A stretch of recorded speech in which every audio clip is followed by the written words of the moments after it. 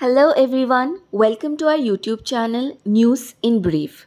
Today we'll be talking about PM-KISAN scheme, which stands for Pradhana Mantri Kisan Sammana Nidhi Yojana. India, being an agrarian country, two-thirds of its population relies on agriculture for their livelihood. Agriculture is also the most significant source of income for the center and the state government as it contributes to the Indian economy about 20% to the total GDP and also provides employment around 58% of the population. Farmers, who are the pillars of our nation, backbone of our nation, are very important to our country. It is important in order to provide them some benefits and support. And that is why the PM scheme, which helps to provide the financial support to both the farmers and their families. So today we'll be talking about PM Kisan scheme, objectives, its history, who is responsible for its implementation, beneficiaries and their benefits, who are the non-eligible ones, what is the process of registration, budget allocated, and what is the impact of the scheme. As I said you, it is a scheme which aims at providing income support to the farmers and their families. It was launched on 24th February 2019, but it came into force on 1st December 2018. It is a central sector scheme with 100% funding from the Government of India. It comes under the Ministry of Agriculture and Farmers' Welfare. Objectives. The core objectives of this scheme is to provide income support to all eligible land holding farmers and their families. To supplement the financial needs of the farmers in procuring various inputs to ensure proper crop health and appropriate yields and anticipate the farmers' income.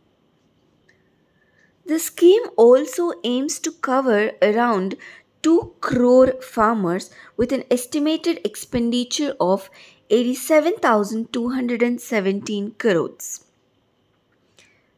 They also protect from the money lenders, which in turn needs to be provided with a high rate of interest. How did the PM scheme manifest it? There was a scheme called Rutu Bandhan scheme which was implemented first by the government of Telangana, and a scheme called Annadata Sukhibhava by Andhra Pradesh government, Kaliya scheme, where Kaliya stands for Krushak Assistance for Livelihood and Income Augmentation scheme by the Odisha government.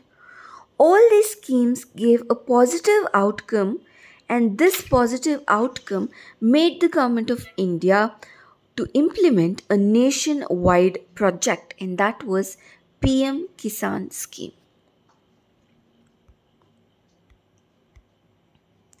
In the video you can see that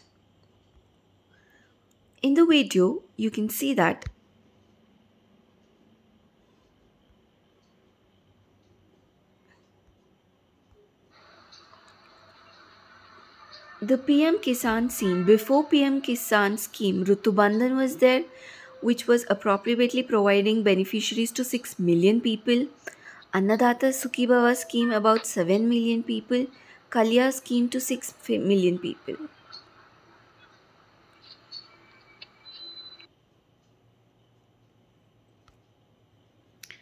Talking about the beneficiaries and their benefits. Who are the beneficiaries of this scheme? Firstly, he needs to be the citizen of India. And all the farmers and their families are the beneficiaries, irrespective of the size of their land holding. There is a small definition given by this scheme for farmers' family. A family comprising of husband, wife, and a minor children who owns cultivable land as per land records of the concerned states or union territories. Farmers who had registered within 1st December 2018 to 1st February 2019 for the next 5 years, all of them are eligible. The implementation responsibility is given to the respective states and or the union territories. It is their responsibility to identify the beneficiaries. There are some exceptions. For example, if there is a death of the landowner, his succession, maybe his son, will get the next ownership of the land and he will be eligible for the scheme.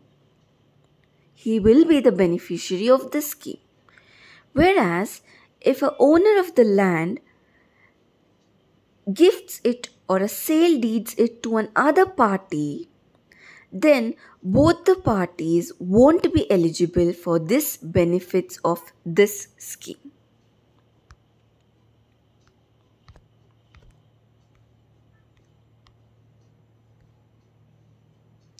What are the benefits? The benefit is to provide the farmers up to 6,000 rupees per year in 3 equal 4 monthly installments of 2,000 rupees each directly into the bank account under direct benefit transfer mode. So it is important for the farmer or the beneficiary to have an Aadhaar linked bank account. Under first installment, 3 crore 33 lakhs 14,898 beneficiaries availed worth over 666.27 crores. Under second installment, 2 crore 89 lakh 59,068 beneficiaries availed worth over 579.18 crore.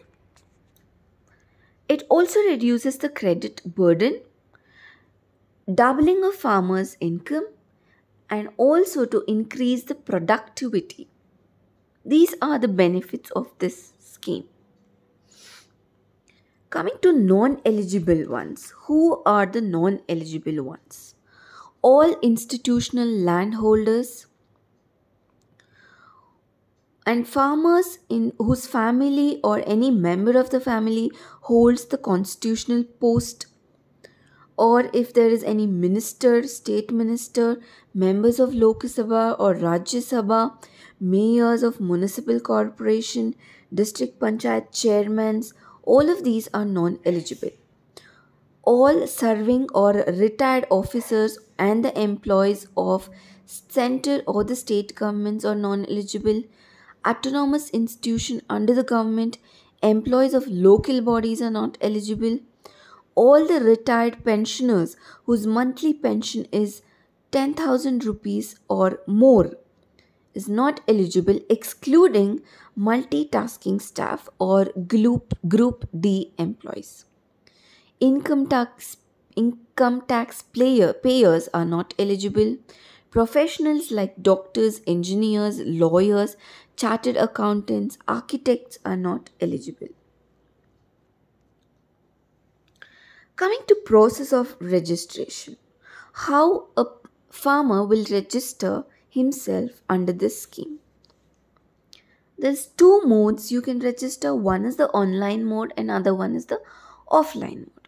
For the online mode, a person or the farmer has to visit to the PM-KISAN portal.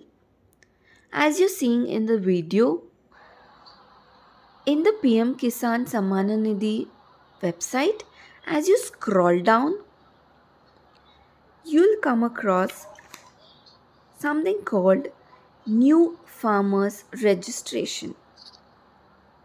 Please click on that New Farmers Registration and you can select on the Rural Farmer Registration.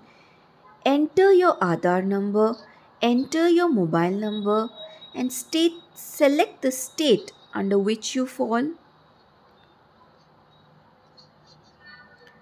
and fill the CAPTCHA code, and once you finish, Click on the Get OTP icon.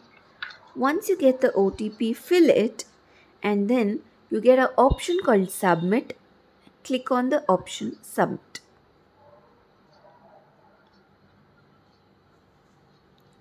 If you want to check your status, you can go to the same portal, and there's something called Status of Self-Registered Farmers or CSF Farmers. Click on that, enter your Aadhaar number, CAPTCHA code, and press on the search button, and your personalized data and all the status will be reflected on the screen immediately.